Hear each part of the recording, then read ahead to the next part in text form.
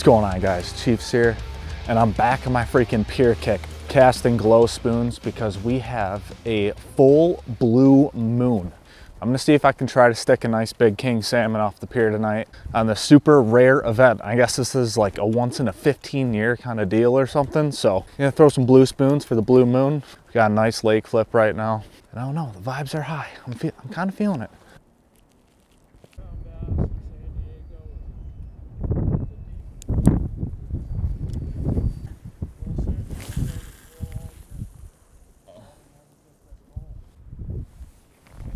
Man, I can't get over how, oh, I just got smoked on the drop, 100%. My spoon was dropping, I felt my line go tight, dude. 100%, Mike. Oh, there's one. Yeah, get it, brother. Oh yeah, dude, what? Fat sucker. That's a great fish. And the hook just came out. That is such a nice coho. Bounce. Nice. That's 6'11". 6'11". Thanks for the help, man. Finally, hooking up. I had some scrappy bites earlier today, but 7 pound or just under 7 pound coho. That's beauty, man. Freaking fat, full eggs. It's gonna have some great meat. Night's young. See if we can't get a couple more going. Broke the trebles right off it in the net.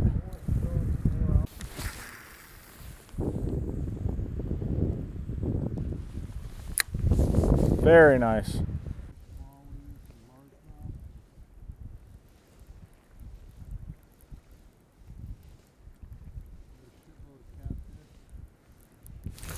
There's one. Oh. Lost them. Did you see that? Little.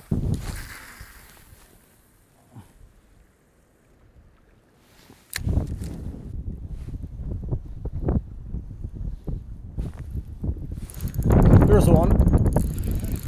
Yep. No.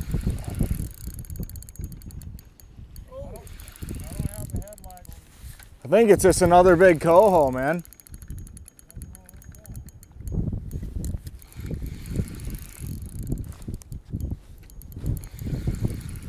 You catch 5 of those illegally? Yeah.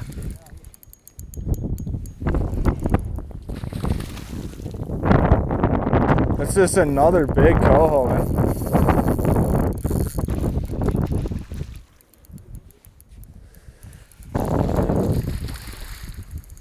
I love it. Another big coho.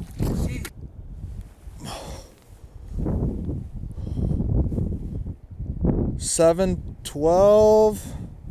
You said the last one was $7.11? It says 8 pounds. 8 pound coho. That is a freaking great fish. Let's hit another coho, guys. This one just over 8 pounds. Hitting the blue KO. Still looking for that king, but I'm not going to complain about that one bit.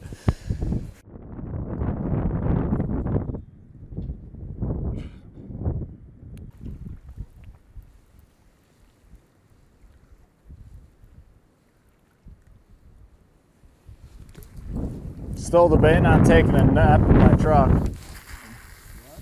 Still debating on taking a nap in my truck. What? No, I know. I mean, I'd come back out at like 5.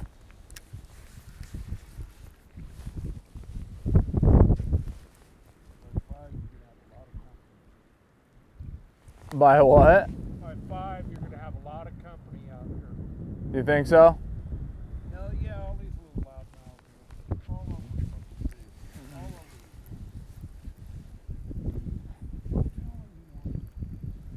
When they call, it's going to tell their friends.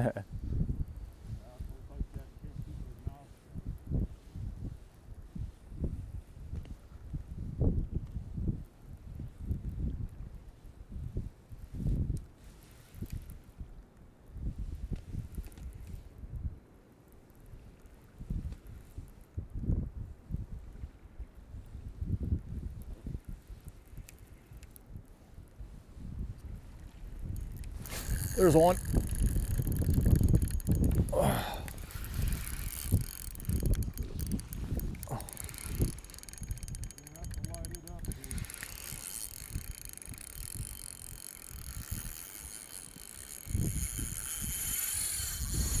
That might be a king, I don't know.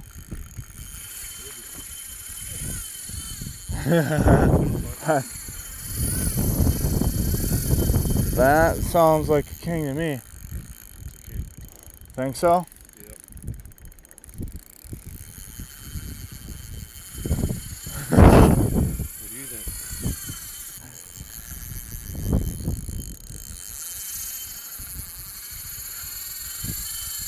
Jeez.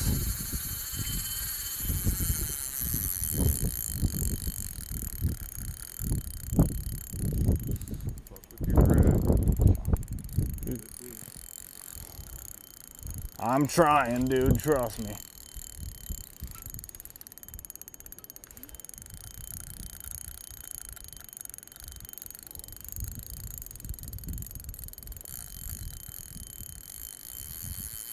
He's on the surface, like all the way out.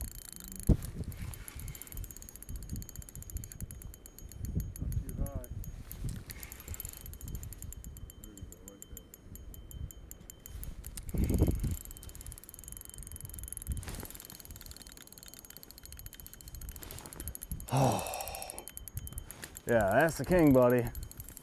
That's the king we were talking about right there, man. He's just swimming right at us, that's all. Well, then reel, just straight reel.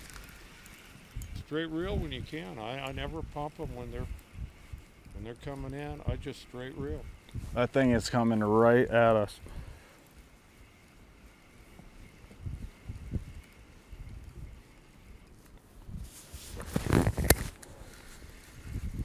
Swam all the way to the pier. Oh, I know. I'm loosening that drag just a touch. There we go. Don't fuck with your drag. I tightened it because I was getting on the freaking bottom end. I loosened it back up now that he's close because he could make a big run. Man, I was just talking to you about taking a nap too. It's so funny. You're like, oh, what's gonna happen? Just wait.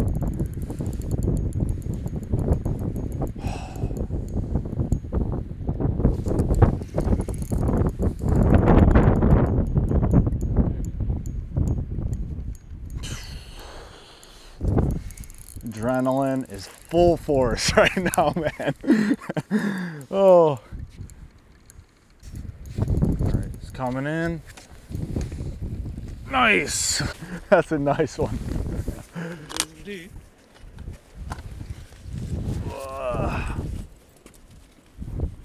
Go. Mr. Mike, thank you. Good. That's a nice fish right there. I'll take that all day. All freaking day, man. Female. Yep. Every freaking fish I've gotten's a female today, it seems like.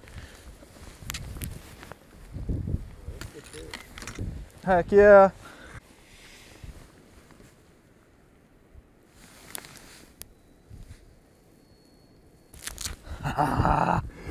Grinding for that one, man. Grinding. Fourth fish. And it's a nice, mature female king. I was just about to take a nap too. Mike was like, I don't know, man. I don't think you should do it. Literally, he's sitting, he's like taking his break. He's telling me how I shouldn't go. And not even 2 minutes later, we hook into this freaking dandy. All right, so in my last pier fishing video where I was casting spoons, I had a lot of people asking me what this website was right here, and it's called seagull.glos.org. But essentially, this is a heat map of where all the cold water is on the Great Lakes. It also shows you a lot of valuable information like the water current. You can see like where the currents are based off of the winds. It also shows you a wind map here. And this is really nice to know because this is what essentially dictates where the cold water is on the Great Lakes. So a lot of times when I'm looking to go pier fishing and you check the weather, at least on the Michigan side, if you're getting a couple days in a row some heavy north winds, you're going to start seeing cooler water pack into the front of these harbors. And so I guess right now Michigan's not the greatest example, but as you can see right here in Wisconsin, they get their flips a little bit differently than here in Michigan. A lot of their flips come from west, south, southwest winds, which we've been having the last few days here. And according to this heat map right here, you can clearly see that all these ports on the western side of Lake Michigan are all holding cold water, which, I mean, these guys are probably slamming fish right now. I got some buddies over there that I know are probably getting them. It's really nice because this website actually gives you some sort of timeline, so you can see how the winds are affecting the water temperature day to day. And it's cool because you can kind of see what's coming, because if you just look at your basic weather radar, I'll just do like my location, for example. I just live in Grand Rapids, Michigan here. I can see on the daily forecast that, you know, we had some 80s and now it's going to cool down. And usually when you have a quick cool down like this, you know, you have a 10-20 degree swing in temperatures. That's most likely due to a change in the wind. And as you can see, it goes from southwest to northwest here. And it's a direct correlation here because with these north winds, it's going to start bringing down that cooler water again. So as you can see right now, warmer as these north winds progress. You can kind of see based off of this little key right here that there's more cold water that's going to start packing its way into these pier heads again. And that's essentially what I'm looking for. So, you know, you can always kind of hit fish this time of year in general because they're just kind of, because salmon are staging in front of these pier heads right now. But, you know, the warmer water is not really the most ideal. You want to be where this cold water is right here. Like I said, that 40 to 60 degree range is where you want to be. These fish kind of favor 52 or 48 to 52 degree water. A lot of charter captains say 42 to 52 or something like that. I forget what they say, but all I know is when it's freaking green in front of where you live or whatever pier you want to hit, it's probably worth a good shot going out and casting. And this even goes for like July and stuff like that. You'll get kings and salmon and even steelhead and stuff like that, like your summer scamania, that will actually come right in front of these pier heads in June, July, based off of really just water temperature. And the more that you can get that down and predict what's coming, the better chances you're going to have at hooking into fish. So as you can see right now, Michigan's really not set up. We might have some colder water coming with these north winds. I'm sure it'll start packing some cooler water down our coast here, but looks like Wisconsin's the place to be right now. They got all the cold water, and this is typically what happens in the middle of the summer here. They get all the winds that give them the cold water, and these guys smash fish all throughout the summer. I know that for sure, but it's basically just a game of tug of war. Who gets the better fishing, you know? Whoever's on the other side of the pond. Sometimes Michigan's smacking them, sometimes Wisconsin's smacking them, and it just goes back and forth as the weather changes. So I thought I'd just clarify that for you guys because I had a lot of questions about it, and it sucks making a drive out on the pier and kind of 1 foot in the door knowing what you're doing, and you can catch a goose egg pretty easily out there. I've had a lot of rough days just kind of learning and figuring things out, but that's all part of the process. I hope you guys have a good salmon season. Right now the open water fishing is still really good. Just need a little bit more rain here in Michigan before these rivers start pumping in some more fish and they get a little bit more bitey. But hope you guys enjoyed the video or found this useful. If you did, leave a like, comment, subscribe, and I will see you guys in the next one. Peace.